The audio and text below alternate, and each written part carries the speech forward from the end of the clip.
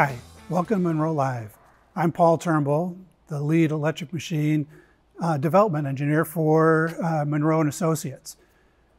I want to show you something that we found when we were doing the teardown of the KIA EV9. Some really innovative electric machine development going on. And in order to get a good feel for what's going on with this new EV9, I wanted to take you back to the Hyundai Ioniq 5. So Hyundai, Kia have been kind of at the forefront here of electric machine technology and EV innovation. And one of the things that they did on the Hyundai Ioniq 5 that we really liked, we pointed out earlier, was they used this fourth connection. So normally electric machines only need 3 connections to make a 3-phase electric machine work. Hyundai brought out a 4th connection for the electric machine, and that gave them access to the windings of the electric machine so that they could use the electric machine inductance as a part of the circuit for their boost converter, so that when they can go and plug in, when the customer plugs into a 400 volt charger, it gives them the possibility of going up to charging their 800 volt battery quickly and effectively. So they're using the inductance of the motor as a part of the boost converter in their charging system. So you're not using the motor when you're charging, so it's great to be able to use that inductance as a part of the circuit. So that's what that 4th connection does for them on the Hyundai Ioniq. With the Kia EV9, they took it one step further. Now, with the Kia EV9 motor, similar motor, but now they've brought 6 connections out. So what they've done is they have both the beginning and the end of each of the 3 phases connected to the inverter. And that gives them full access to the winding configuration of the motor. This is an idea that has been kicking around in the industry for 20 plus years, and no one's been able to come up with a practical way to actually implement this for a traction machine in an EV. What this system does, when you have all 6 connections coming up to the inverter, it allows you to reconfigure the motor in one of 2 different configurations, either Y or Delta. And I'm going to talk about that in just a second. But before I do, I want to just give a quick shout out to the supplier that made this motor. So the supplier is Vitesco. And Vitesco is a relatively new name in the EV business, but they're an older company. They spun off, the original company was Continental. And Continental spun off their electric machine group to form an entirely new company called Vitesco. And these guys have been at the forefront of electric machine development for over a decade. I've had the pleasure of working with them on projects, and they've been top-notch. And I wanted to show the kind of quality that they have. Not every electric machine developer is able to do these bar-wound interior magnet machines with this kind of quality. And I want to point out the uniform spacing between the conductors and how every single conductor has the same exact bend in it. And that ends up giving you great durability. When the conductors get too close or are bent in a non-uniform way, then you can end up getting shorts after a durability test. The other thing I wanted to point out is the uniform and high quality of each of these welds. And getting the welds right on an electric machine is the big part of the quality of the machine. So props to Vitesco for making a high quality machine that's clearly so on there, just from the visible look of it. It's a standard kind of a design, same kind of design that we saw on the Hyundai Ioniq. It's a 8-pole, 48-slot machine. This one has 10 conductors per slot, and so it's the kind of design that just about all of the EV makers here at Munro, when we tear them apart, we look for similarities. Just about everybody is converging towards this interior magnet bar wound type of machine across the board.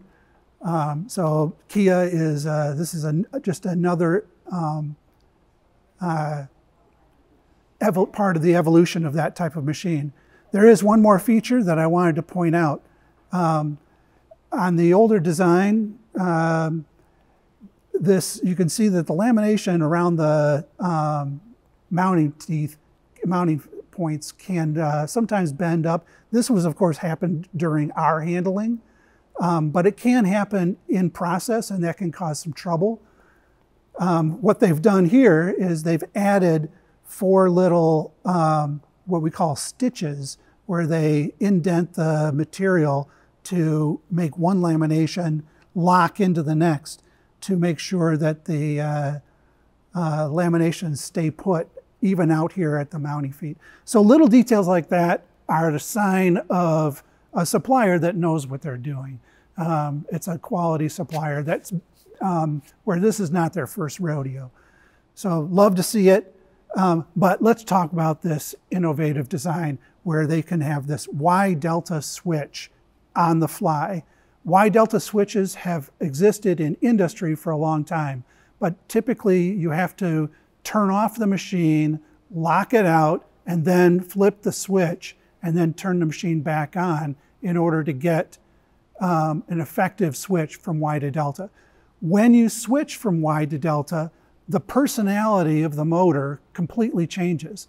So when it's connected in Y, and when I say Y, it means that the 3 phases are all connected together at a central point. Sometimes it's called the star configuration, where all of the 3 phases are connected at one point. When you connect the machine in Y connection, it gets high torque, and it's really great for low speed efficiency. Now, if you connect it in delta, so that the end of each phase is connected to the beginning of the next phase. And so the current can go round and round. Usually then you bring the current in from the inverter. The inverter connections are made at these 3 points. This allows 2 different parallel paths for the current. And so you end up with lower resistance on the winding, and you get much higher power from the motor, about 1.7 times the power.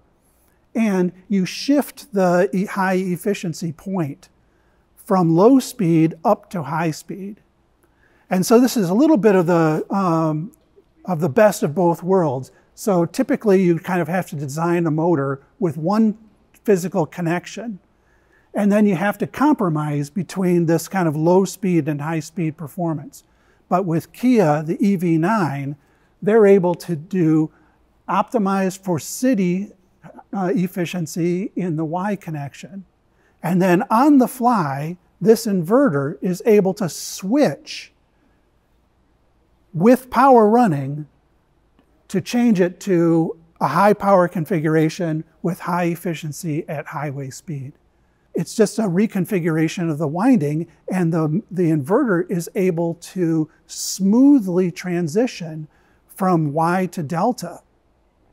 And that smooth transition allows you to go from the high torque, low end, get off the line kind of performance that you get with a Y connection, to when you're up around 45 miles an hour, you switch to delta.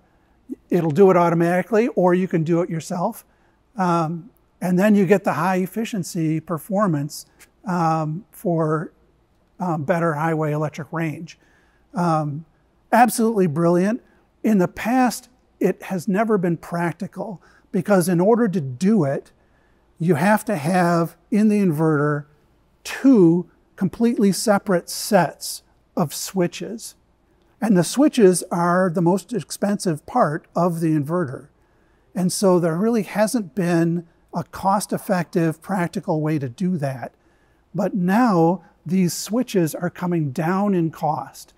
The volume of electric machines has gotten to the point where, now that EVs are more popular, has gotten to the point where the cost of 2 sets of switches is no longer prohibitive. Plus, Kia is actually using this double set of switches to accomplish the same thing that they did back with the Hyundai Ioniq 5, where they're using this circuit to give them access to individual phases and the inductance of the individual phase to use in their boost converter.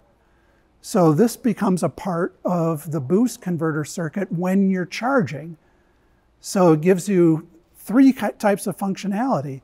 You get the low-speed Y connection, you get the high-speed delta connection for when you're driving, and then when you're charging, it allows the system access for the boost converter to go to boost from a 400-volt charger to be able to charge your 800-volt battery. So with all that functionality built in, it more than pays for the extra set of switches in the inverter. It's a first that we've seen in the industry, groundbreaking innovation that Kia has put on the road for us. It's just one more reason why that differentiates the EV9 from the rest of the competition.